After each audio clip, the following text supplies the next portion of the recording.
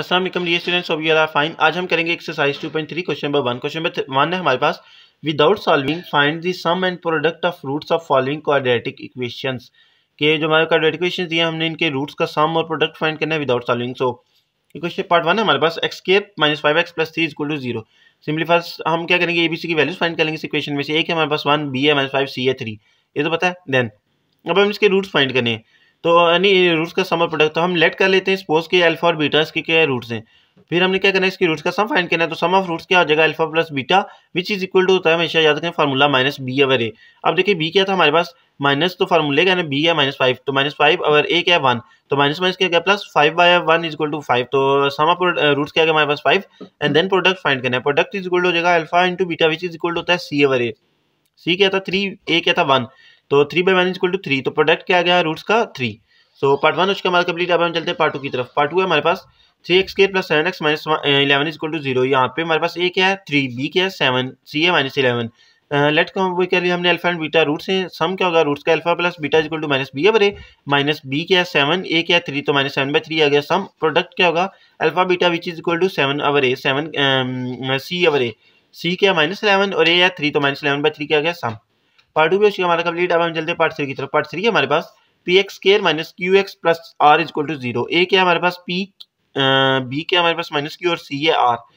और सम of roots क्या होगा alpha plus beta is equal to minus B over A, minus B क्या है माइनस क्यू ओवर ए क्या है पी, तो माइनस माइनस प्लस हो गया तो क्यू ओवर पी। और प्रोडक्ट ऑफ रूट्स क्या आएगा हमारे पास सी over A which is equal to सी क्या है आर और ए है पी, तो सी over are over P. So product भी आ गया हमारे पास आर ओवर पी।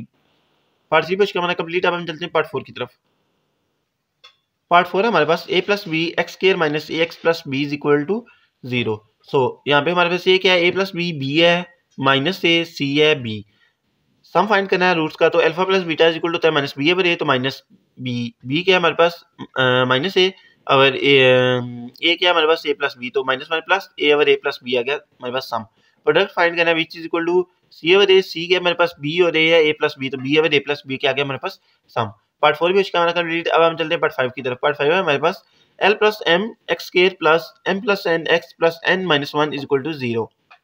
सो यहाँ पे हमारे पास ए क्या है एल प्लस एम, बी क्या है एम प्लस एन एंड सी है N minus 1। So first of all हमने रूट्स का सम फाइंड करना है which is equal to minus B over ए, तो माइनस बी क्या है हमारे पास एम प्लस एन और सी क्या है ए क्या है एल प्लस एम, तो हमारे पास सम क्या आ गया माइनस एम प्लस एन और एल प्लस एम। सिमिलरली हमने प्रोडक्ट फाइंड करना है which is equal to C over ए, सी क्या है एन माइनस 1 और ए क्या है हमारे पास एल प्लस एम, तो हमारे पास प्रोडक्ट क्या आ गया N minus 1 over L plus M. Part 5 भी उसका हमारा कंप्लीट। हम चलते हैं पार्ट 6 की तरफ। पार्ट 6 है हमारे पास 7x square minus 5m x plus 9n is equal to 0। तो इस इक्वेशन में हमारे पास a क्या है 7, b क्या है माइनस 5m, c क्या है 9n। देन हमने क्या फाइंड करना है सम of roots which is equal to होता है माइनस बी ओवर ए, माइनस बी क्या हमारे पास माइनस 5m ओवर ए क्या है हमारे पास 7, तो माइनस माइनस क्या हो जाएगा प्लस 5m ओवर 7, ये क्या आ गया हमारे पास सम। सिमिलरली हमने प्रोडक्ट फाइंड करना है which is equal to C over ए, सी क्या हमारे पास 9n, ए एस 7, तो 9n ओवर 7, ये क्या आ गया हमारे पास प्रोडक्ट। पार्ट 6 भी हो चुका है हमारा कंप्लीट। क्वेश्चन नंबर 1 हो चुका है हमारा कंप्लीट। होपफुली आपको समझ आ गया होगा। If you have any question you can ask in comment section. Please like share and subscribe my channel. Thank you.